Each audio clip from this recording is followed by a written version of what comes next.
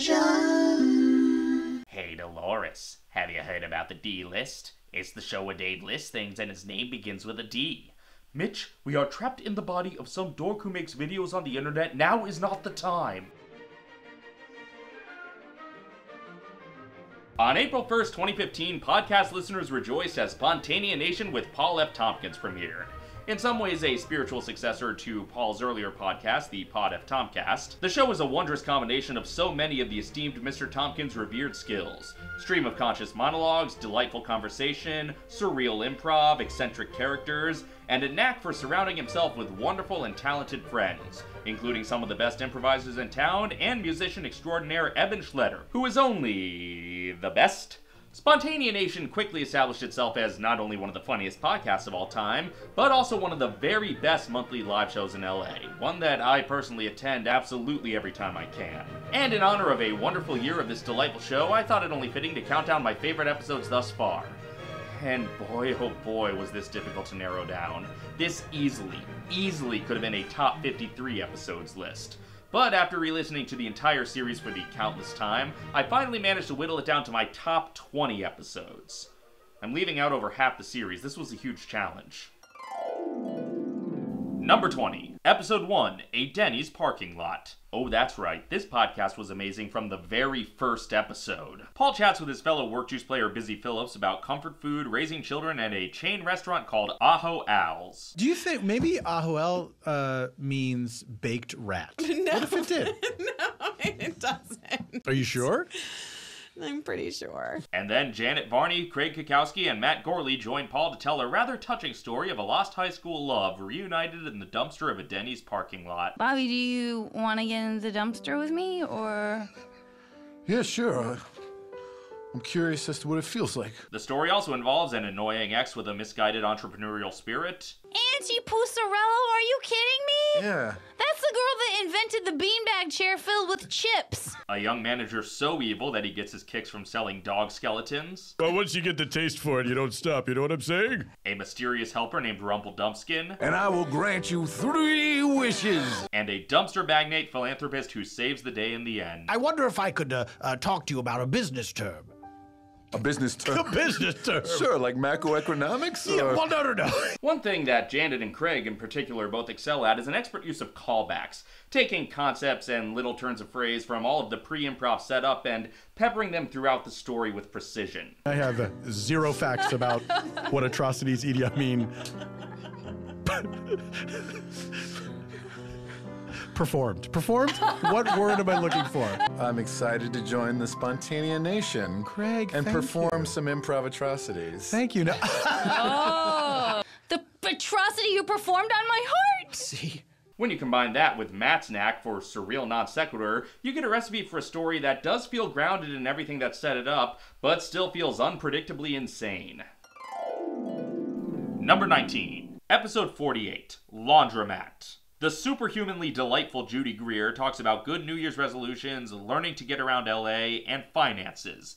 Basically all the struggles of being a working actor. Then Jessica Chaffin, Mark McConville, and Annie Savage tell the story of a young woman trying to get her laundry done, but no matter what she tried, she can't get change. Why don't we just walk outside, just go through the front door, and then you can ask me just as a person and not as an employee. It's sort of like I'm taking off my badge, kind of. Oh, I appreciate that so much. Thank you, yeah. Do you have any quarters on you? Oh, let me just check. No. What the fuck? This causes a disturbance in the neighborhood. I liked it so much better when there was the library It was next not door. like this before the riffraff moved in with the laundromat. Which escalates even further when the laundromat owner's shady affairs come to light. The laundromat owner's wife found out about me and my semi-employee boning him. Annie Savage's characters always tend to have an endearing quality, a certain innocence that makes you root for them, even if they suddenly take a slight shift for the unexpectedly cruel. I thought we agreed that we're going to live together forever in honesty and law. I wish we just stayed in our separate houses and just broke up.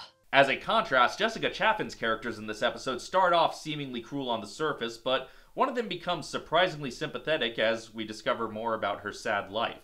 Honey, I'm gonna go to work now. Oh, well, make sure you're home to make dinner later. Oh, you You love the way I cook. Her other character's pretty much just a jerk, but, you know. What's my name, lad?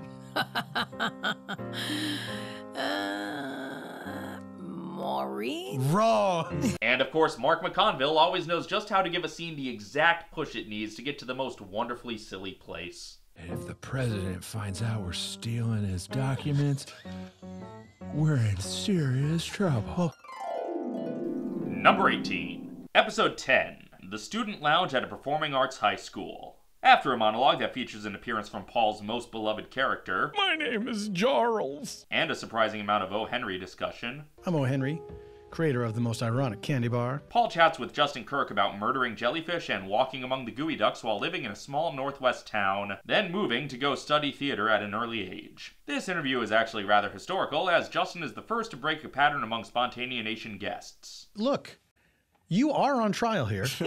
Then Chris Tallman, Sarah Burns, and Matt Gorley join Paul to improvise the story of a group of performing arts high school students prepping for their performance of Hamlet. But things get tense as life starts to imitate art. Then I say we take it to the stage tonight in our opening performance of Hamlet. In the big sword duel, we'll use axes, poison-tipped axes. Chris Tallman has an amazing talent for playing characters who are larger than life, both physically and metaphorically, often with a gruff, almost monstrous aspect to them. And Chris's talent for gruff characters comes in very handy when he plays, so far, the only recurring character on Spontaneanation not played by Paul. Now listen, you son of a bitch. I know you're gonna be playing this part, but you better study it like a motherfucker. I have taken the liberty of memorizing the entire play, and not just my lines, but everybody else's lines. You know, on the set of Teachers, a similar situation happened to me and Joe Beth. I cannot make out what you're saying at all. Joe Beth Williams. And from what I've been told, Matt Gorley is doing extended bits of Hamlet from memory. That's amazing. No wonder he never bothered to learn basketball. He's too busy memorizing all of Shakespeare. Though thou hast but rosemary thyme in thy wreath, thou canst bequeath thyself to the early grave by giving such love to a bastard like Hamlet. I feel like I'm going insane. That's not the line. But it's like the general idea of what's happening. What she means, to quote, is this. What laundered souls have come clean in the heavens when faced with death as the such we have, right? Like faced with death and the such we have. Number 17. Episode 26, Garden of Eden. Paul chats with Hot Wives star Timberly Hill about bad advice, if Castaway was a ripoff of Bob Newhart, navigating the awkward world of sex as a high schooler, world records, shark attacks, and lightning strikes. A wild ride of a chat. Then Janet Varney and No You Shut Up's Victor Yurd and Colleen Smith go back to the Garden of Eden to witness the first moments of humanity. But things are a little different than you remember them. I'm Adam. I'm Eve, so nice to... Hey guys, I'm Cheryl. Oh, hi. Hi, Cheryl. So much so that 2 Columbos and a Kojak are on the case. There's no cold cases, only cold hearts and murderers. Also, I've been alive for a long time. Memory serves, I played an angel in something that... And after that's when things get really insane. And somehow it all comes around to some of my favorite people from comedy playing characters from my favorite movie, which was so unexpected and made me happier than you can possibly imagine. Why don't you make like a lamp and turn off? Number 16. Episode 2, A Mechanic's Garage. Starting off with a soliloquy that involves a surprising amount of baby discussion. Babies. There's got to be a better way. Paul has a delightful chat with Michael McMillian where he asks him what age he sees himself as. This leads to many wonderful tangents on topics such as injuries sustained in the line of clowning. I once saw a good friend dislocate his shoulder while pretending to be fire. And oh yeah. I almost want to stop everything right now. The deep questions about Batman. You think Bruce Wayne, the Batman? Yes. In the comical books. You think he's in his late 20s? Yes. And a magical place called Exchange City. This sounds like Settlers of Catan mixed with the Stanford prison experiment. Yes. And then Paul is joined by Shuli Cowan, Mark McConville, and Mark Evan Jackson to improvise a wonderfully callback-laden story about a dispute over the price of a rear-view mirror. The customer tries to rush things along to get back to his very important job. You're a doctor? An obstetrician. So, yes? And as one would expect, the dispute erupts into a dance competition. What is your history with the art form of dance? I don't know how to do it. Do you feel that puts you at a disadvantage in a dance competition? Yes. This episode was a fantastic showcase for the performers' versatility, as they each played one main character throughout the story, but also several smaller side characters who kept popping in and out. I'm Kurt Menefee, your play-by-play man for the dance-off. In this episode, more than any other, I found myself constantly forgetting that there were only 4 improvisers. Let me just say, there's no one I have a crush on. And each side character would easily be the best part of any other story they appeared in. Now, Digsby, who do you award that round to? I'm really more concerned about the physical elements of the competition coming up next. That part was primarily dancing. All right, so did you answer the question? Bonus points to this episode for including the first of many improvised musical numbers, the most patriotic national anthem of all. Powerpuffs,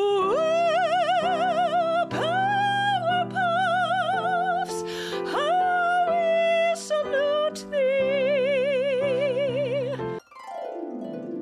Number 15. Episode 13. A dental convention in Scottsdale, Arizona. The first live episode of the podcast recorded at Largo at the Coronet. I made sure to attend this taping because I knew it would be one historical event. And oh, how very right I was. Thank you all for being here at this first live version of the 5 episodes old podcast.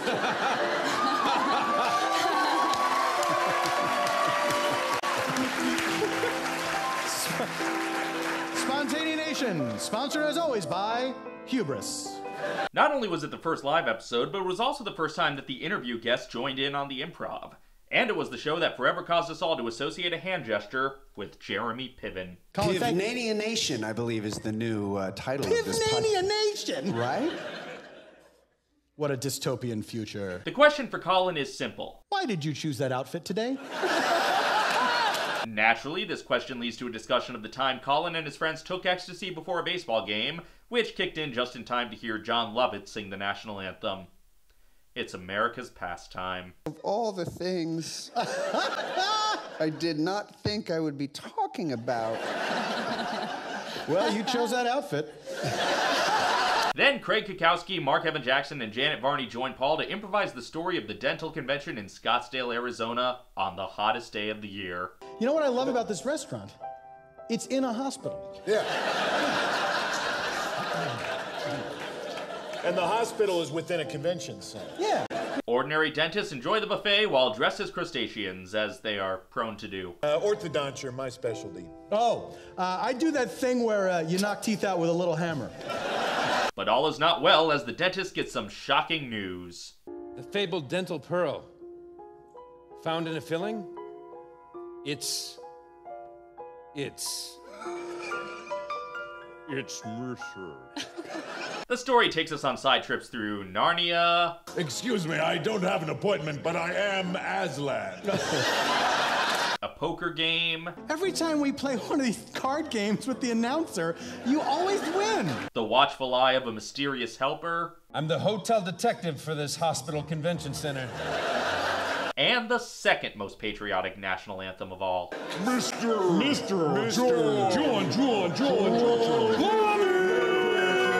Hail Satan, our Lord. It's hard to claim that either the live episodes or the studio episodes are inherently superior to each other, but it's easy to see that they have different energies, and I look forward to many more of both. And if you're ever able to, you definitely need to see the live show in person. It's quite an experience. Number 14. Episode 47, Pediatrician's Office. Not to be confused with episode 43, A Pediatrician's Waiting Room, although that episode is also great. Look, every Spontaneanation episode is great, okay? Due to a last-minute scheduling hiccup, the interview guest is earwolf guy with many titles that relate to being in charge, Adam Sachs, who is asked, "What about baseball?" Naturally, most of the discussion is about living in India. Then Janet Varney and Craig and Carla Kukowski share the story of the people waiting to see a pediatrician. A deep-voiced teenager obsessed with soap operas who wants to reunite with his dad. I could be up for a daytime Emmy. And a mother and daughter separated by religious zealotry. Well, you know, I know a bit about trials and tribulations from my study of scripture. Oh, Mom, please don't do that here. Well, it's important that they know. The story veers in wonderful directions as always, including a delightful look back at the first ever radio soap opera, I'll Try Living Tomorrow. I'll take a gun, thank you. I'll take a gun as well. Wait, both of you. Before you have a duel, make sure you have a little bit of Malta-meal in your stomach. Malta-meal. It's delicious breakfast. Malta-meal, delicious breakfast. Everything you need in a box of shit. Not that any of this episode's participants had years of experience performing old-timey radio dramas in their commercials. Number 13. Episode 17, Science Fair. Frank and Sadie Doyle reunite as Paul chats with Paget Brewster about making a food-based amendment to the Constitution, which naturally leads to discussion of Sylvester Stallone, cannibalism, and creepy parental behavior. Then Craig Kukowski and stars from the Pistol Shrimps field Amanda Lund and Maria Blasucci join Paul for a story set at Science Fair. Not a science fair. Or a science fair in a specific place, just Science Fair. The story focuses on a young girl, her dad, and her teacher who find the hope to just maybe become a family after working on a science diagram of dad's balls. Yep. I present to you today at the 2016 Science Fair this... You can do it, honey. I'm so proud of you. ...diagram of my dad's veiny balls. There are also several side characters, including two boys who just want to sabotage everyone. We can use this to our advantage if we bring it up to the school board that there's an impropriety going on and that our science fair project will win. Science fair scandal. Throw back a bottle of beer. Two girls who could become outcasts if their dark secret gets out. Come on, just tell me what you did. I ate a whole roll of quarters. And of course, Tim Gunn and Heidi Klum. This was like Project Funway. What's that mean? Somebody wrote that for me. I don't... Number 12. Episode 33, TV News Control Room. Paul chats with fellow comedian named Paul who hosts an Earwolf podcast, Paul Scheer, about what it would be like to quantum leap / being John Malkovich yourself into Charlie Sheen. This is the kind of question that I would get an A+ in college because I really thought outside the box. As well as what it's like being a new father. You know, the two topics man has always wrestled with. Then the Pauls join Aaron Hayes and Work Juice players Mark Evan Jackson and Hal Lublin for the story of the day-to-day struggles of Machete Falls TV News Control Room on a seemingly slow news day. Literally nothing happened today. I don't know what we're gonna... We've got 22 and a half minutes of air to fill. And only 14 minutes until we start that 22 minutes. I love that the initial central conflict of the story is the fact that there was no conflict, and it's resolved by basically just utter chaos erupting. We want to say goodbye to a departing member of our staff who is the little baby Molly, who was been inhabiting the body of Donna, our executive producer, I want to say? The whole episode was great, and even if it hadn't been, it would still get Hall of Fame status for the perfect news anchor name. Good evening, Machete Falls. This is me, Roger News, from News Control. And special shout out to this episode's ad for Lisa Mattresses, which featured Paul doing an impression that I'm still hoping will come back someday. Oh, hi, audience. It's me, Tommy Wiseau, here to tell you about Lisa. Number 11. Episode 51, Tesla Charging Station. Keegan-Michael Key takes the Largo stage and is asked about something he hasn't told his parents, and it's a question he simply can't answer. We've been talking for 6 minutes and I haven't answered the question. But it still leads to amazing stories from his youth. Then Keegan and Paul join Craig Kukowski, Chris Tallman, and Gene Villapique for a story that begins at a Tesla charging station, but soon heads all over the map. Take me to the closest Tesla charging station. I think you said Cracker Barrel. The focus of the story starts on Keegan as a fugitive, but the focus quickly shifts when Chris makes the bold choice to do this. And Gene has the perfect reaction with this. That's our daughter, Carolyn. And that leads to this. Oh, she likes you. Hello, Carolyn. Oh, and also Hannibal Lecter shows up. Is there any way to make that lamb be silent? There are many great comedians who believe that comedy can only come from a place of darkness, of suffering or anger or pain, and it's true that that can yield great comedy, but one of the things I really appreciate about Paul F. Tompkins and his colleagues is the joyousness in their comedy. They just have so much fun making each other laugh and making themselves laugh, and Keegan-Michael Key fits into that mindset perfectly. He is so delighted to be playing, and that delight is infectious.